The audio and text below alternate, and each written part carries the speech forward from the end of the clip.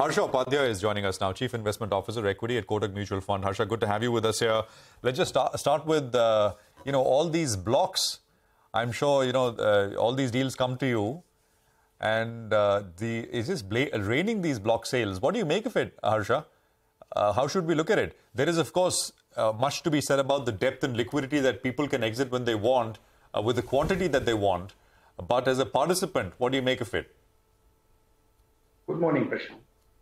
Clearly, market has seen a lot of liquidity in the recent months. For example, quarter to date, if you look at foreign investor flows, those are almost touching $10 billion. Similarly, on the domestic side, we have been seeing consistent SIP flows. So to that extent, most of the institutional investors are looking for investment opportunities. And some of these deals have obviously been lapped up. But again, there is no generic answer for this. Each of those issues, you will have to carefully analyze and see where the valuations are and what are you getting into, and then take a call. So I'm sure at the beginning of a bull market, you will see a lot of these liquidity-driven movements in the market. And that's what we are seeing right now. So this is the beginning of a bull market, Harsha? That's how you're describing it? Yeah, one can say that. I mean, if you look at the kind of move that we have seen for this quarter, mid and small caps have clearly outperformed the large cap Nifty, and Nifty itself has gone up almost 8-9% during this quarter. While fundamentals are yet to change, but markets have seen a lot of liquidity coming in, and valuations have got re-rated. At the same time, one should also keep questioning at every point of time whether the markets are getting slightly ahead of fundamentals in the very short term. So that remains to be considered. Are they? Harsha, good morning.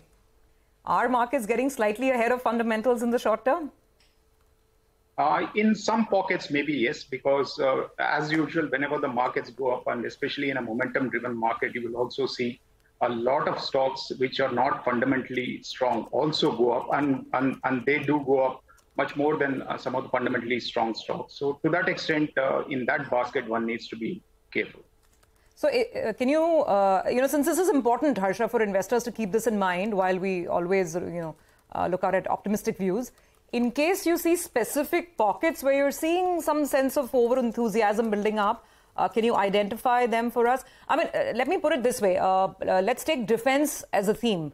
Of course, a very long runway ahead, and we're talking about a massive opportunity. I mean, the theme is fine, Atmanirbhar, indigenization, etc. But the question is, stocks have run up. I mean, 100%, 200, 300%.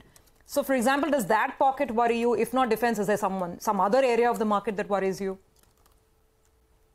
Absolutely, Surabhi, you're right. Defense is one pocket where we are also very positive from a long-term perspective. We do hold a couple of stocks in our portfolio. But from a very short-term perspective, I think most of these stocks are discounting at least the immediate upside that you can see in terms of fundamentals. What has happened is you do not have too many stocks which are into defense manufacturing at this point of time. And we have also seen a fundraise happening, and money has been raised for a thematic sector fund or a defense-related fund. So everyone knows that money is flowing into this sector, whether you like the valuations or not. And who knows, there could be few more launches in the category, because that's what we have seen in our industry. Whenever you see one or two thematic funds, there is always some followers as well. So if that happens, you could see more re-rating of this basket. While I continue to believe that from a long-term perspective, the sector has a lot of potential, but from a very short term, one needs to be cautious, because most of these stocks are discounting all the upside that you can see probably in the short term. All right, Harsha, just hold on to that thought. BSE is actually flying away. The stock is up close to around 6% odd. We'll have to see execution on ground, whether or not they can grab some market share from NSE. NSE in the unlisted market, by the way, is around 3,100 rupees odd, which is around 20 times its trailing earnings. So, these exchanges, financialization of savings, more amount of volumes in the markets, well, there could be a couple of plays out there, and that's why BSE is up close to around 6.5% odd. Harsha, the other point is the monsoons. Now, that's clearly a bit of a risk to the economy, to the markets as well. Do you think at current reckoning, we're just ignoring that risk, the way the markets have run up? Yes, one could say that. Probably that's not taking the center stage as yet, although it is very early in the season to say that how it's going to pan out for the overall season. But clearly, we all know that there has been a delay. And if you go by the past history, whenever the deficiency of monsoon is more than 6%, that's when you start seeing impact on the agricultural production. That's when you start seeing impact on inflation, etc. So not only we need to see the quantum of rainfall, but also the distribution of the rainfall as you go ahead. So maybe in another 6 to 8 weeks, things will be clear. But as markets go up in terms of valuations, obviously this also needs to be kept in mind, because the consumption side of the economy is still somewhat weaker than the rest of the economy. So if that is going to see another headwind in terms of monsoon, then things will not be easy.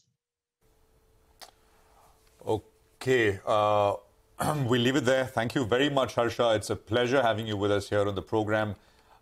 Thanks very much for your time here on CNBC TV18. So that's an interesting conversation, as always, with Harsha Upadhyaya, with a perspective on things. Now we have